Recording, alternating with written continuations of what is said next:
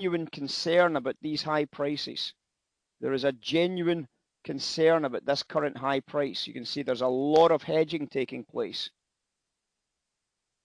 There's a lot of hedging taking place. And that's what you've got to try and think about. You've got to try and think about this. If we look in the background, you can see there's a lot of hedging taking place here, and they unwind it just here. They unwind it the next morning.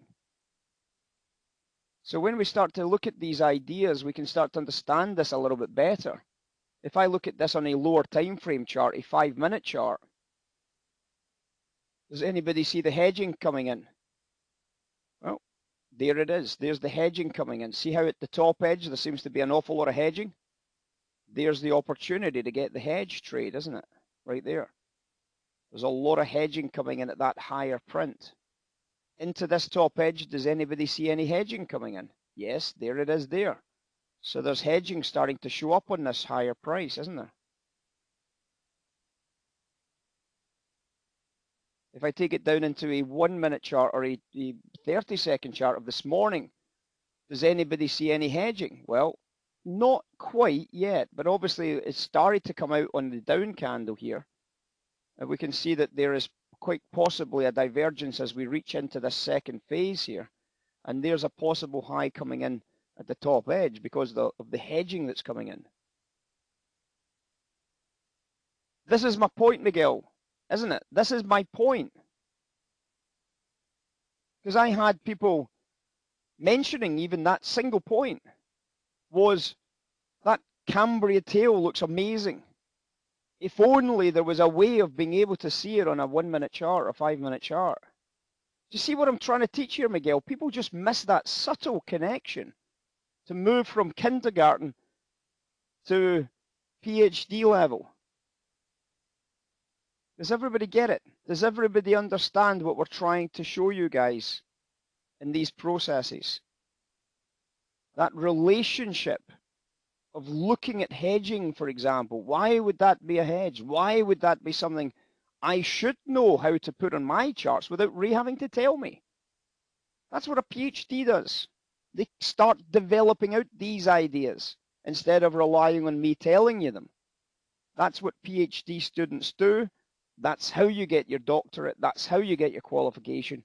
That's how you become a professional, is you don't wait for me to tell you. You know these answers. How do I get that Cambria tail indicator on my charts? How am I?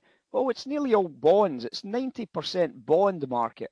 So basically the Cambria tail is just bonds. Well, if I understand the Cambria tail is a hedging trade process, people buying hedges to hedge downside exposures, if I do that relationship, perhaps I might be able to see something very, very interesting.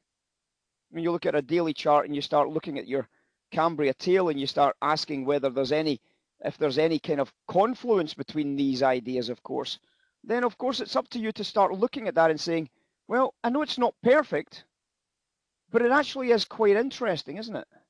It's not perfect, but it is very, very close. Very rare that we have an up day without a down day.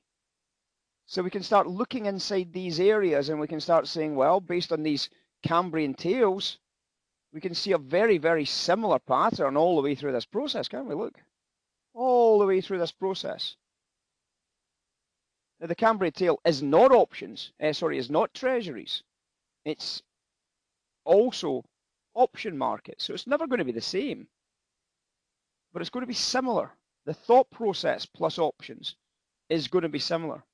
So in other words, when you look at, if you wanted to develop an actual real-time Cambrian tail, you could do it by doing bonds plus put option volume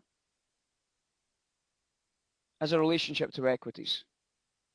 So you could do some sort of a stochastic relationship between bonds and put option volumes and add that into your relationship with equities, and you'd probably be able to find out exactly what Cambria is doing at exactly every single point in time, right? But obviously the downside of the Cambria tail is that you don't see very much on a 1-minute chart. You see something because it is a traded product. So I can see the Cambria tail does show something on a 1-minute chart, but it's very, very little. So therefore, if I'm looking at the Cambria tail, it's not very useful. Whereas this is very useful because I can see divergences in terms of hedging.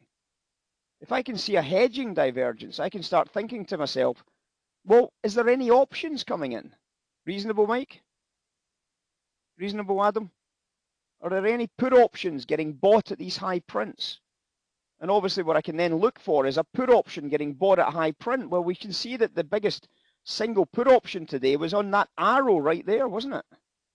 So not only do we have bond hedging coming in, we also get this enormous put option volume coming in at the same time. And all of a sudden, you start saying, damn it, that's exactly what Cambria tail is doing. They're buying treasuries, which is the green line dropping, and they're possibly buying an awful lot of puts. Hence the reason why the put option line explodes in volume terms.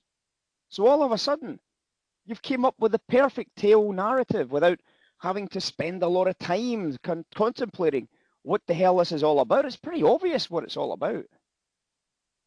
This is why I've brought the tail ETF description box across onto the screens on 2 consecutive days, because I just don't think people were accept or kind of getting the significance of hedge flows.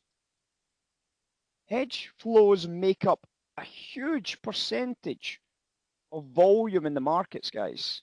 Huge percentage of volume. All the gamma hedging, they make up a huge percentage in the bond market for all the DVO1 hedging. They make up a huge percentage of volume in the forex markets because of the end of month rebalancing books, for example, by the fund managers and the carry trades. And obviously that hedge flow is very visible by drawing this equity bond line onto your charts and then cross-referencing it with a very large, sizable surge in options. And when you've got a line that's declining and you've got a big option surge, then you say, wait a second, that's probably going to be a top edge short, and it was. And then when you see another big volume surge here and another declining line, you're saying, it's a pity it's into a low price, because if it was into a high price, that'd be a given that you'd sell it. But on this occasion, it's into a low price, so it's not as good. But nonetheless, it still went down for the next 60 seconds. And that's what we've got to try and do, is think about these things. Think about these things, because when you start seeing that divergence coming in, for example, yesterday, and you start looking at that divergence into this price area here, and you start seeing that huge option flow coming in behind that divergence, you say, damn it, that's a good sell right there, surely. Well, that was the high of that last whole phase on what? On the equities, look. Never went any higher than that, look. Higher, higher, higher. Stayed below that line the rest of the night. The rest of the night, guys. Stunning, isn't it? Absolutely stunning when you think about it. And it's just about recognizing the simple stuff. The big picture divergence and the highs up here. Look at that top edge, guys. What do you recognize happened? Huge put volumes. Huge put volumes into the high price up there. Look, huge put volumes. Now, we never got the divergence at that stage, but it's not all about happening at exactly the same time. But then when we get these other big put volumes here, and then another big put volume here, and another big put volume here, and then another big put volume here, you're starting to see the divergence on the hedging on the bond market. And then you say, that looks like a good top edge. My God, it was a good top edge. Bloody hell. Pretty special stuff, isn't it? Pretty special stuff. We like this. It's very good. Crazy, crazy, crazy, crazy.